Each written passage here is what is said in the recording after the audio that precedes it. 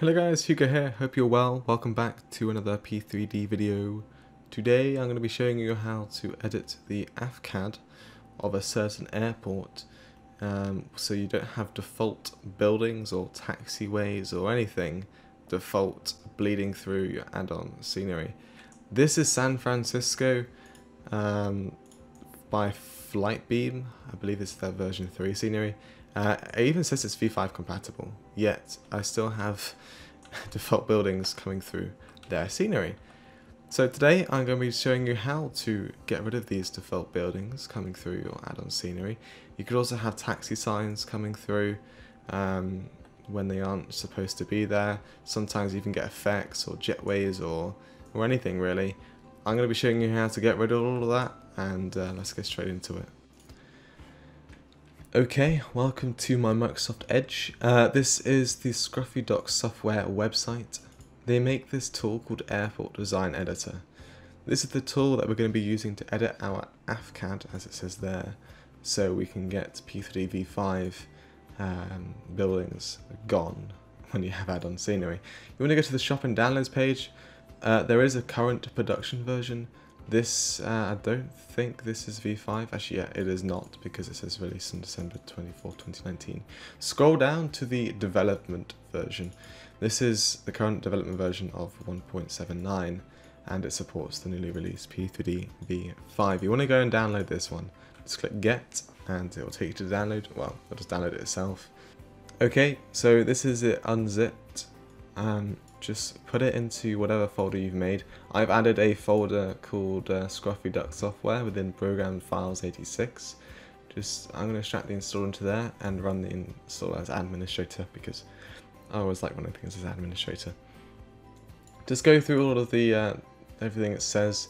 There is a default path. You can change that to whatever you want. As I've said, I've made my own path in Program Files.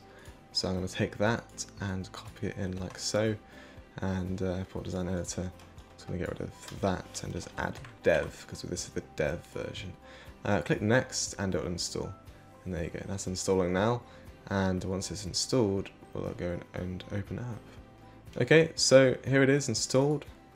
Just open up the folder. You can see it says P3Dv5 and V4 in there, and FSX and FS9.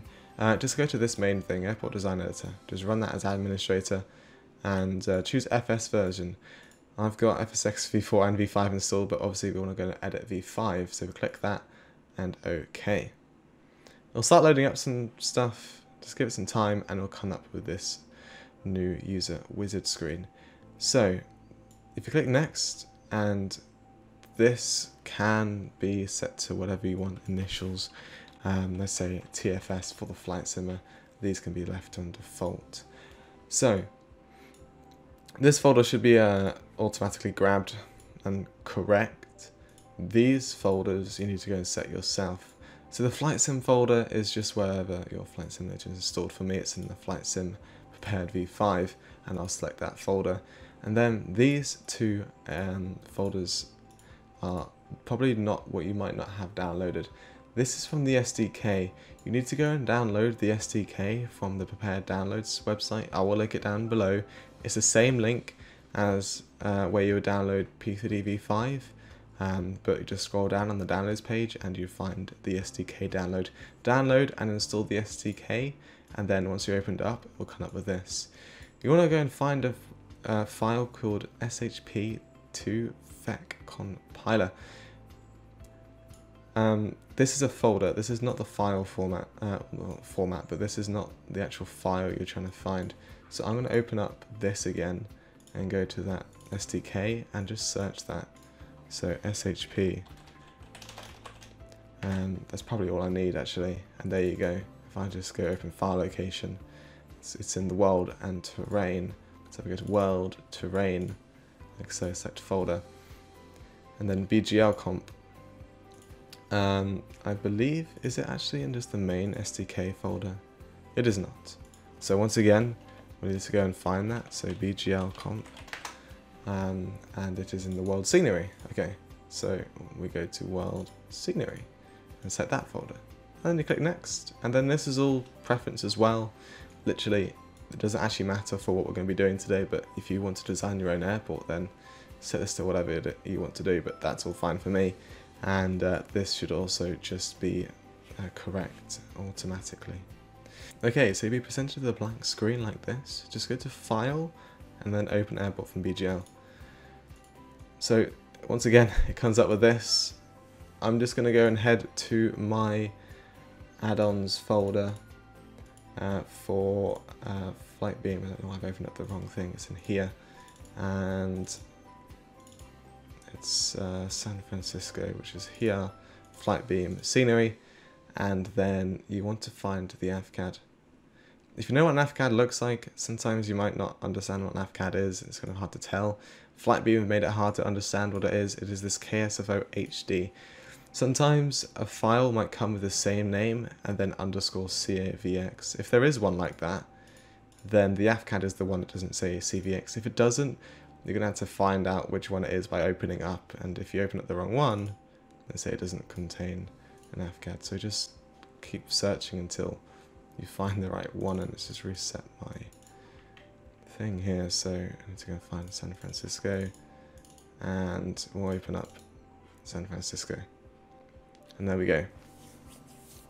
You do not need to edit the airport at all. As you can tell, you got the runways, taxiways, and like stands and everything. If you go to lists and then exclusions, sometimes there's an exclusions already in here, but these exclusions have been compiled with the v4. Just click select all, and as long as there's an exclusion, an orange box that covers the airport already, then that's fine. If there's not, let's just delete this. If it's like this, then you just make a new one and just do that, and all ticked. So it covers the whole airport. And once that's done, that's it. Just click compile, and then, so it actually has found some library objects. This is a good thing that actually you might want to change. You click no on this. If you get that error, do not worry. Go to lists and then library used. If there's another thing, so there is something in here, then we know this has got like an extra object that's been placed within ADE. By the looks of things, I think it's PAPIs. So go to Tools and then go to Library Object Manager. Then you want to go to Add Folder, and once again it's asking me to go back to the blooming San Francisco folder. Let's go all the way back to San Francisco and just select the scenery. Actually, yeah, just select the scenery folder, select folder, and it's added them. Well, we'll be adding them. It's going to add all of the model configs. Okay, it's just done. 24 files processed. As I was just waiting, I just realized I've made a typo and I haven't put the T in the software. Whatever. I've got this installed somewhere else, so that doesn't matter. So once it's done, click save. Then you go back to list and then go back to libraries used, and it should. There you go. It should now actually have a name to it. So now you've got the libraries used, and that's all good. Now go back to compile, and there's no more errors. Untick this sync compile 9 with 9. Did I say 9? Sync compile file name with project file name. There we go. Got there in the end. Open the folder. Once again, it's gonna have to take me all the way back to San Francisco. So we'll go through here, and we'll select San Francisco, Flight Beam, and Scenery. So you want to replace this AFCAD.